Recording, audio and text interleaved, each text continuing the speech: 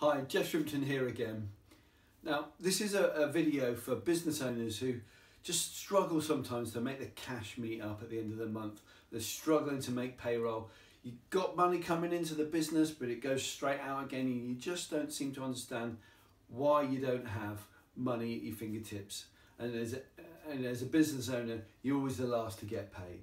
So let me show you this. Now, I work a lot with construction companies.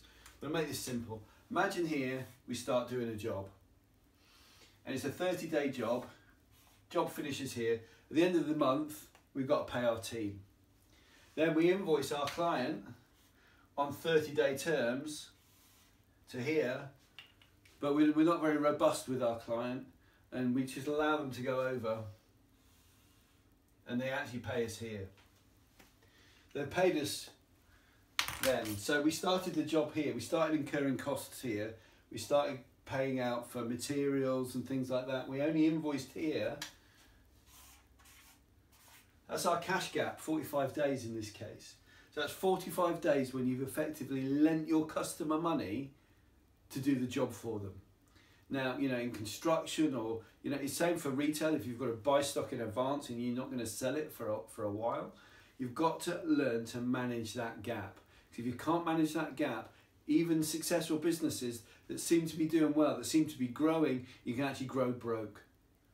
You grow so fast that the cash gap, you can't manage the cash gap, you run out of cash, you run aground. In construction companies especially, it happens all the time, they go pop.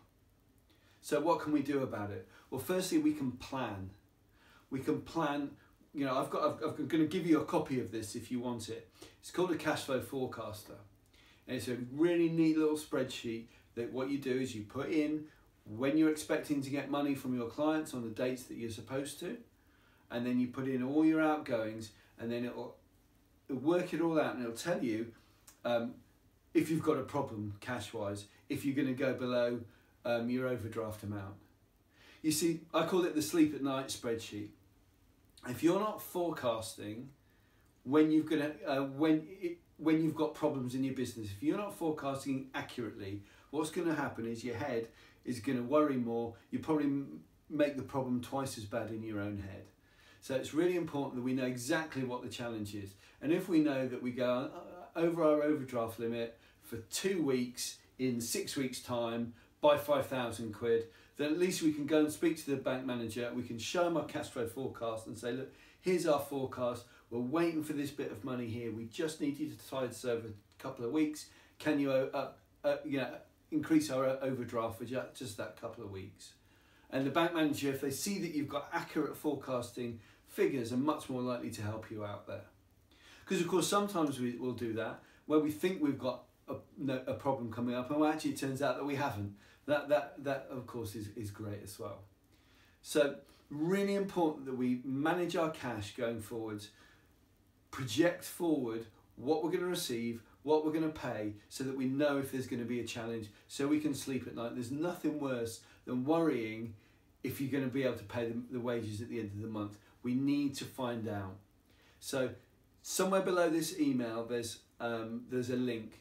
Click the link, put your email address in. I'm going to send you that spreadsheet as a gift, and I'm also going to send you a sheet with a dozen tips for shortening this cash gap, because every little bit that we can get that smaller means your business has got more leverage to grow. So if you're taking on more projects, if you can shrink this cash gap, means you can fund more jobs and grow your business sustainably. So I'm going to send that out to you. I'm going to send out the spreadsheet and the tips on how to do that as well. If you want me to talk you through it, just drop us a line as well. I'll spend 10 or 15 minutes on the phone, show you how it works as well. So hope you enjoyed the video, and I'll speak to you next time.